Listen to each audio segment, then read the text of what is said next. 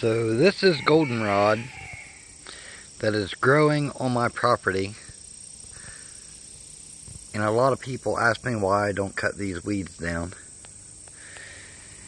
And the reason is because I use it to gauge when the goldenrod starts blooming.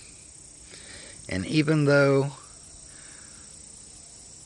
it's not really in full bloom yet on my property, the bees are starting to bring in goldenrod. So I don't chop these weeds down because I want to know when the goldenrod is blooming. That way I can take and gauge, my apivar treatments for mite control. And I have to adjust it just about every year, but I'm getting better at it. So this is goldenrod. You can tell it. The leaves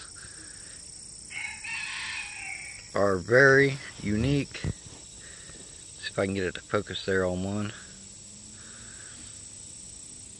They always have blooms in the top of it that will turn a bright yellow when it's in full bloom. The plant itself grows very straight and tall. These are probably over 6 foot.